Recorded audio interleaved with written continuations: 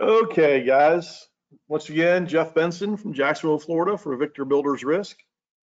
What we're going to do, this is another webinar in our ongoing series of taking and I'd like to call it an educational dive into Builders Risk. Today, we will dissect our own proprietary form a little bit, but I think this will give you a good background in Builders Risk, and you can apply it to any form out there. I will say this, keep in mind all the forms are different. We have our own proprietary form. It has a little ISO language, a little AEIS language. Probably over the years have borrowed other coverages from other carriers to make it our own form. And so I've seen a lot of different forms out there, and that's all I'm going to say is these are the things, what we talk about today. You need to take a good look at the products that you're selling because they are very, very different. They're not all the same. And sometimes one word can make all the difference in the world, and or things like that. So it can be the difference in an uncovered claim. So that's why we're going to take a deep dive on this today. So what we're going to do is run through this over the next few minutes, and then we'll open it up for a Q&A and ask any questions about Builders Risk. You can ask questions about anything you want at the end, but we try to stick to the topic of Builders Risk. Beginning and the end, the Builders Risk tale. So I thought about what we go through as underwriters on a daily basis and the questions that we get.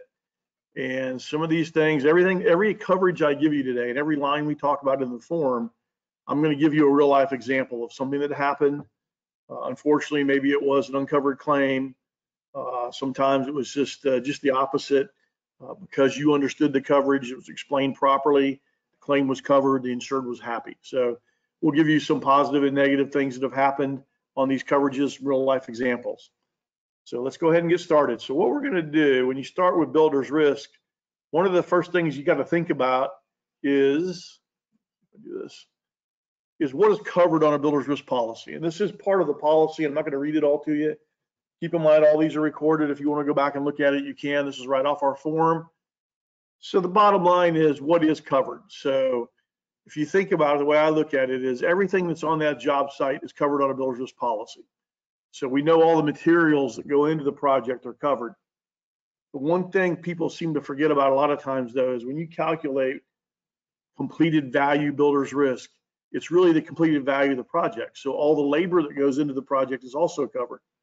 So you have labor, you have materials, and you have overhead. Those three things are automatically covered in this form. The fourth one is profit. So profit can be covered if they write the policy for the right amount. So those are the mandatory coverages. We have all kinds of other endorsements we can add. We're not going to get into that today.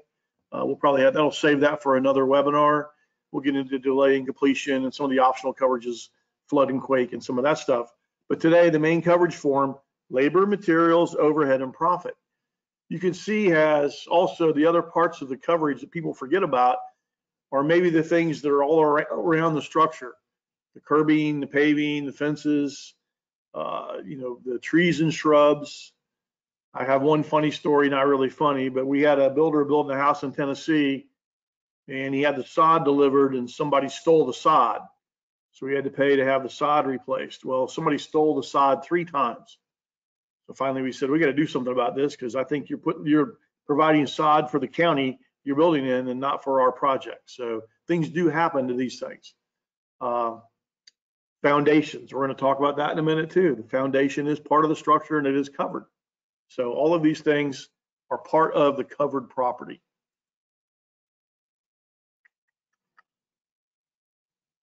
All right, let me see, we go back here real quick, hang with me. So how does covered property affect when coverage begins? So let's think about the typical job site. What is the first thing that happens on a job site? So I'd like to say the first thing that's going to happen is the lot's going to be cleared. Now, sometimes the whole subdivision is cleared by a developer, and our custom builder comes in later. The lot's already been cleared, but usually even our custom builder has to do some site work. So you think, all right, well, what does that matter in Builders Risk? Well, remember what I said earlier about labor? Labor is covered. So I could say theoretically, you have to pay someone to sit on that front end loader and clear the lot. So that is part of the project. It's part of the price of the project, and it is covered. So there actually is some coverage when they're even doing the beginning of the site work.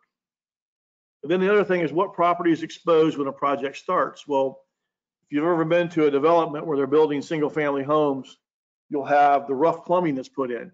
Maybe the main plumbing has already been put in, but now our builder has to go and have the rough plumbing put in underground and tie into that main plumbing. Things can happen to that, and I'll give you some claim examples in a minute. So these are the things, I guess what I'm saying is this project start, that's when the project starts, and it's always the best time to start your policy if you can during this time. That way there's no gap in coverage. When does coverage begin? So now we know what's covered. When does the coverage begin? So you can see on this the effective date of the policy, but it's the whole key to this whole statement is legally liable. So when is your insured legally liable for the property that's on that job site? So you got to think about that. Now, sometimes about 2/3 of what we do, we write builder's risk in the name of the builder, contractor, and about 1/3 of the time it's the name of the owner. From a builder's risk standpoint, we don't care. It's just, are you legally liable for that property? Do you have a financial interest in the property? So whether you're a contractor or an owner is irrelevant. As an agent, I'm looking at this, I want to make sure that my insured's protected. So if my insured's the builder, I would prefer to write a policy in the builder's name. I can always add the owner as an additional insured. And then I know whatever financial interest, whatever legally liable property that I have is covered for my insured. I get asked this question all the time. Well, they're just going to pour the slab. Well, I've already walked you through a little bit on this. So it could be plumbing. We had a situation where the lot was cleared. Our builder had a bunch of pipes delivered, plumbing fixtures delivered, just the rough plumbing. And it was Friday afternoon, and they said, well, it's Miller time. We'll come back Monday, and we'll finish this up. Well, they came back Monday, and you can guess what happened. There was no pipes. So the pipes mysteriously disappeared. So even the rough plumbing, something can happen to it. On the foundation side, now we don't include earth movement or earthquake automatically. You have to add that. But I have seen slabs that have been vandalized. Maybe they poured the slab and some kids decided to have fun with it and they damaged the property, so it was vandalized. That could cost a lot of money. So the slab is covered. It's a covered piece of property. So if you don't have the coverage in place yet, no coverage. Same thing with this rough plumbing. I just want to show you that. It's a good picture that Jack put in there. But you got underground plumbing, you don't think about it. What's going to happen to that? Well, maybe nothing's going to happen once it's in the ground. But before it gets in the ground, things can happen to it. People do steal it, and there is a value to it. Why does it matter when the project started? I've had agents ask me that. Well, our internal guideline, this is an internal guideline, but it's actually in the form that is, if the structure is over 30% complete and you bring it to us to insure it, we might not insure it. Or if we do insure it, we might charge a higher rate because it's already 30% complete.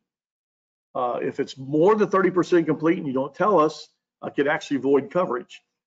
Because keep in mind, this is what's called a completed value builder's risk. The reason the rates are so low is we write this at the very beginning when the project starts. So there's not a lot at risk in the beginning. So that's why the rate's low. And the exposure for the carrier, the risk taker, builds as the project goes along. So if you bring in something that's 60, 70, 80% complete, we've lost that ability to write the exposure. We have all the exposure at once. So that's why it matters when it was started. So we have to know that. We have to determine that. Make sure you tell the underwriter, yes, this is when it started, because you don't want to have any problems with any voided coverage. So now you got a feel for what's covered on the form. You have a feel for when it starts, so when you should get the coverage in place. Now, a lot of times before we get into the coverage ceases, a lot of times it's driven by the closing. So yeah, I need a policy for the closing. Everything's fine. So just keep in mind it's not always done that way. And in today's world, a lot of times we see projects that were not financed, and so there really wasn't a closing per se. There was no lending institution demanding the coverage. So those are the ones that sometimes what happens is the builder comes to us and says, well, I thought the owner was going to get the coverage. And the owner says, well, wait a second, I thought the builder was going to get the coverage. And neither one of them got the coverage. So now you have $1 million home, let's say, sitting there 90% complete with no coverage. So getting this thing off on the right foot in the beginning is very, very important. So keep that in mind. That's when coverage begins. These are the things we get the most questions on every day, multiple questions people don't understand. And this is where you really have to dissect the form that you're selling, the carrier that you're doing business with. I've seen dramatic differences in this one section of the policy. I won't pick on any of my competitors. All I'm going to say is there's some extremely hollow forms. I just like to say hollow. So, but our form is pretty good. So we're going to go through our form. Some of the first 3 or 4 are very self-explanatory. Pirate policy expires, no coverage after that. Okay, remember, this is not a long tail coverage. This is property inland marine. So once that policy expires, coverage is done. Coverage property is accepted by the purchaser. That's usually when you close on the project at the end. Purchaser accepts it. I'm not legally liable for it. I don't have any financial interest. I'm done. That's the same thing. The interest in the property ceases. It's usually at the closing. You abandon the construction with no intention to complete it. I do find that interesting. So what we're seeing now because of the COVID crisis is a lot of delayed projects. I talked about this last webinar. I will say this. So you know, some adjuster might say, well, they abandoned the project because they didn't, but we're not treating it that way. I don't think any carrier would be in the COVID crisis. So we're going to say if you've had to shut down the project, there's still coverage in place. We just want to make sure that you check on the project. So we're encouraging our builders to at least go by the project and check on it. So then it's not abandoned. You are planning on finishing the project. So this is the next one. Number 5 is the one we're going to spend a few minutes on. So we have a 90-day occupancy clause. That's built into the AEIS form.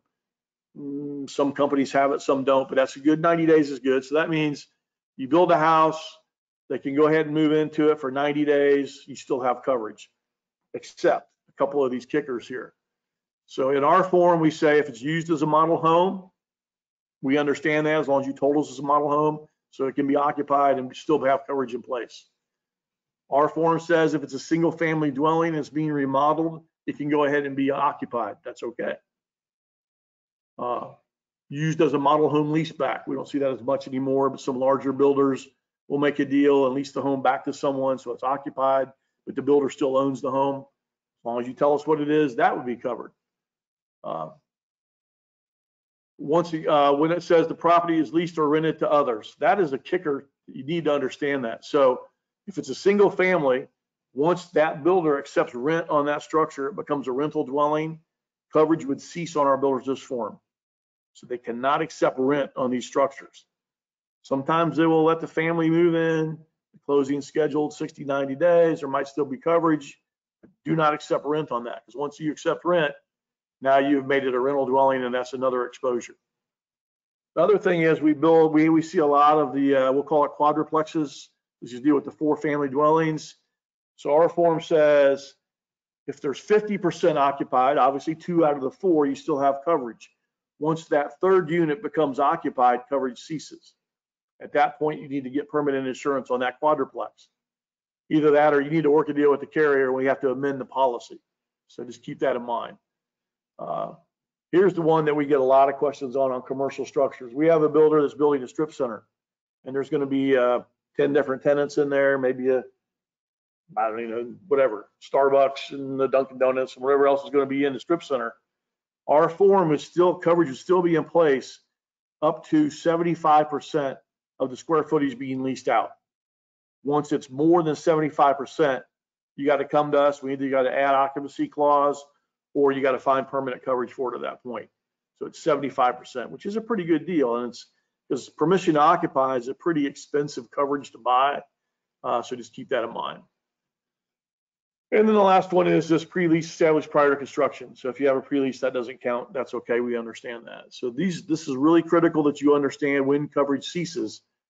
Because let's say, because as I said earlier, in builder's risk, you have very little exposure in the beginning and all the exposure at the end of a project. So near the end of the project, you could have millions of dollars of property sitting there and it violates one of these conditions and you have no coverage. So this is what we want to avoid. That's why I'm spending time on this today.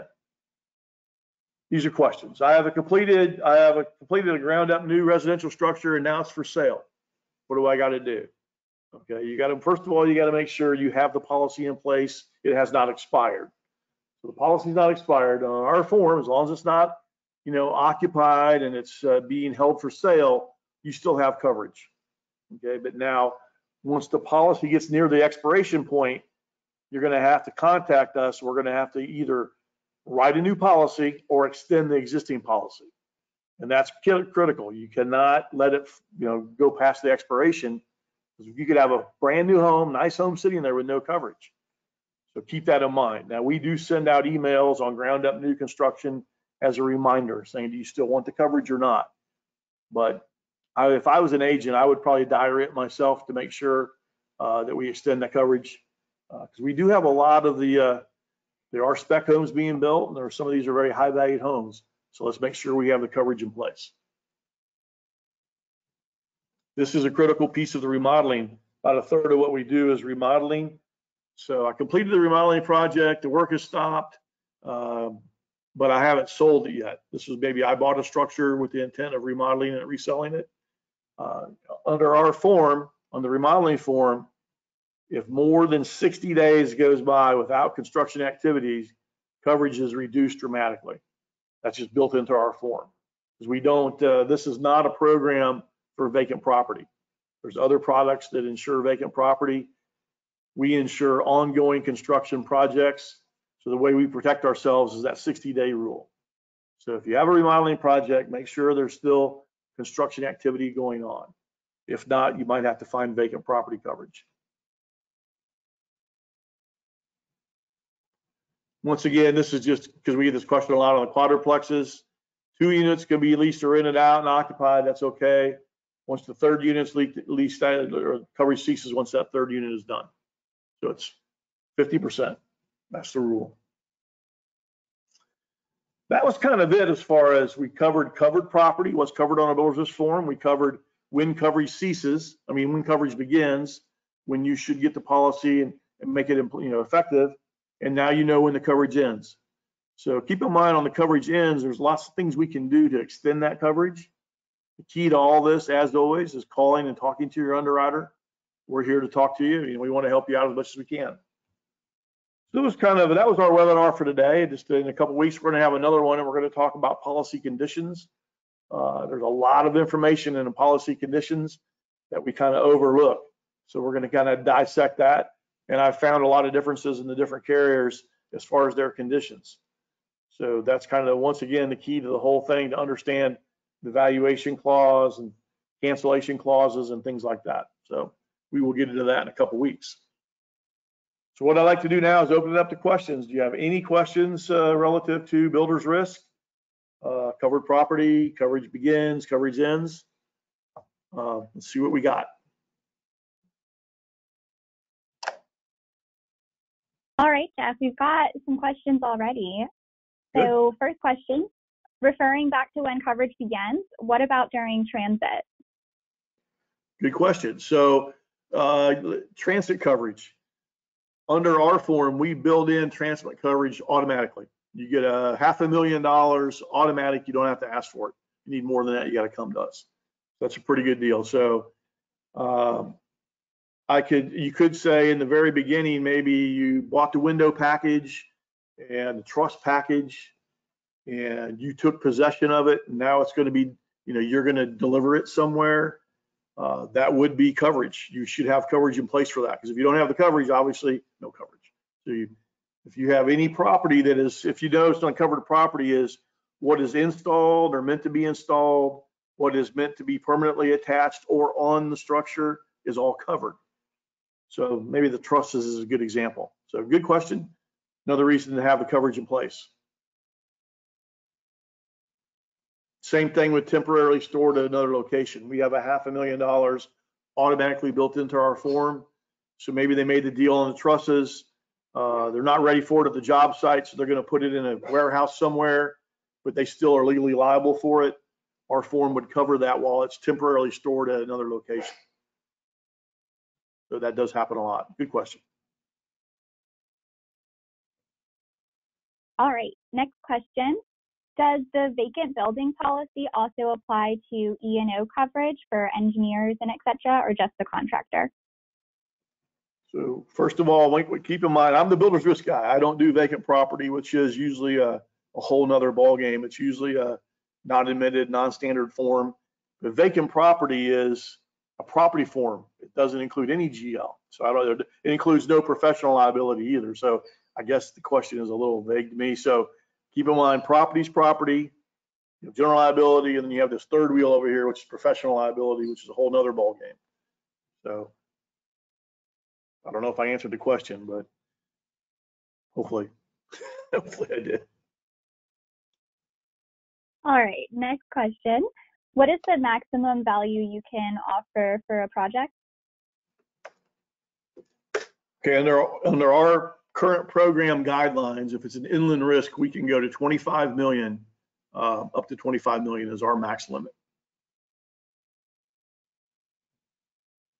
All right, does your builder's risk program include flood? I'm sorry, Darcy, I didn't catch that. Sorry, Jeff. Does your builder's risk program include flood? No, flood is included. So the major coverages that are not covered on the coverage form, the main form, are flood and earthquake. Those are optional coverages that have to be added. Now we do write flood and earthquake. You simply have to add those coverages.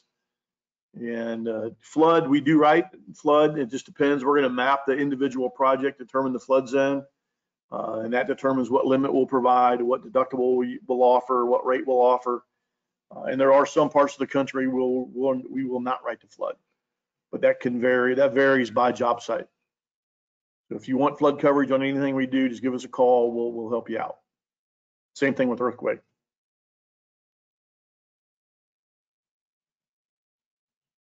All right. So are there no limitations for foundations and retaining walls? No, well, there's no sublimit. That's the question I always think of is if there's a sublimit for, I've seen sublimits for landscaping, only so much per bush or so much of this and that. We don't have a sublimit for that, but some carriers do. But as far as our form and the foundation, retaining walls, the basement, there is no sublimit. It's fully covered.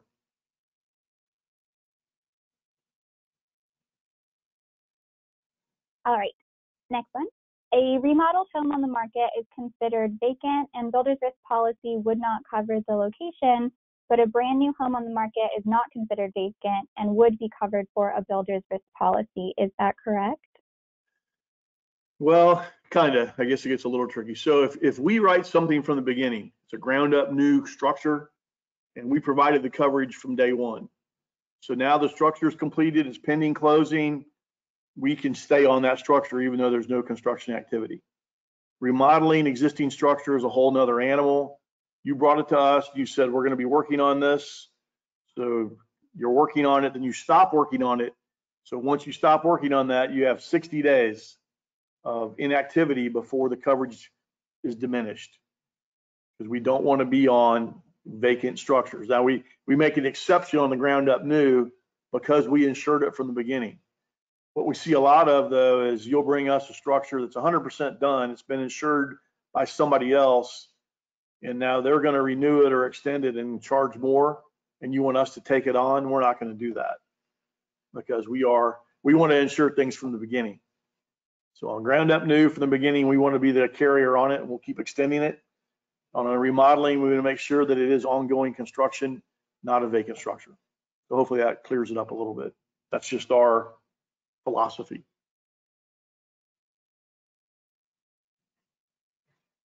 All right. Does the contract between the contractor and the owner or developer dictate who is responsible for what? Yeah, I don't get into evaluating contracts, but a lot of times that's exactly what it is. In the contract, the builder will stipulate that you as the owner are responsible for the builder's risk.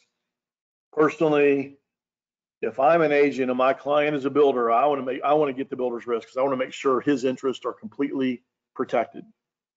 So I would want to be involved in that process to protect my insured, even if I'm the owner. The problem is, let's say your client is the builder, but the owner is going to get the coverage. Do you think he's got the right coverage for your builder? Maybe, maybe not. Don't know. Some pretty hollow forms out there. So yeah, but that is true sometimes. And another thing, I've talked to a lot of builders, and I would say if you want to be considered a professional builder, I'd rather go to the owner and say, I'm going to take care of the builder's risk. You don't have to worry about that. Obviously, the premium is built into the cost of the project, but it appears to be more of a professional builder if they're taking care of all the insurance. Good question.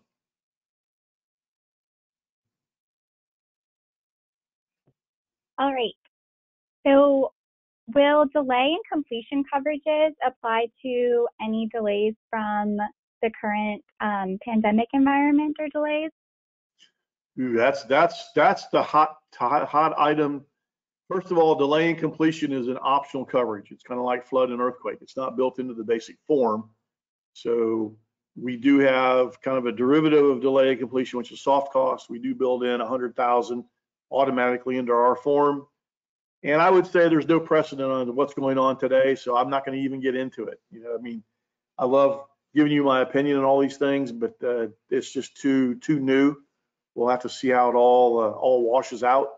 But it is, I read all the same stuff you guys read every day that's coming out. And it's going to be interesting to follow over the next several months.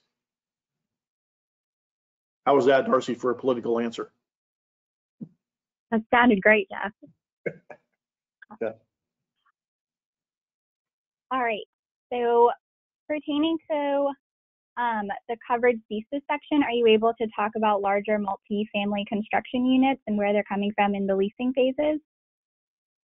Yes. So that is, if you write a larger multifamily, and that's usually beyond our appetite for our program, you do need to work out with the carrier. You know, if you're going to just say you got 100 units out there and you're going to start leasing them out, but it's still going to be occupied, maybe you're still doing work on part of the project, you need to get an agreement with the carrier on the occupancy clause. You probably would have to add permission to occupy. Sometimes up to 100%, you know, we can do that, but the charge is going to be substantial. Habitational multifamily is a lot of exposure. You can imagine if you have a building and it's occupied, there's a lot of things that can happen to that. A lot of people plugging the microwaves in and, you know, burning things down and stuff like that. So there's a lot of exposure. So you need to definitely work that out with the underwriter to make sure that the form is not going to exclude occupancy. You got to make sure it's covered. Good question. All right, looks like that's all the time we have today for questions. So if your question did not get answered, Jeff or someone from our Builders Risk team should be reaching out to you after the webinar. Fantastic. And there's our contact information. You can call me, email me anytime. Donna's available too. We're here to help you. Look forward to doing business going forward, and I'll talk to you in a few weeks. Have a great day.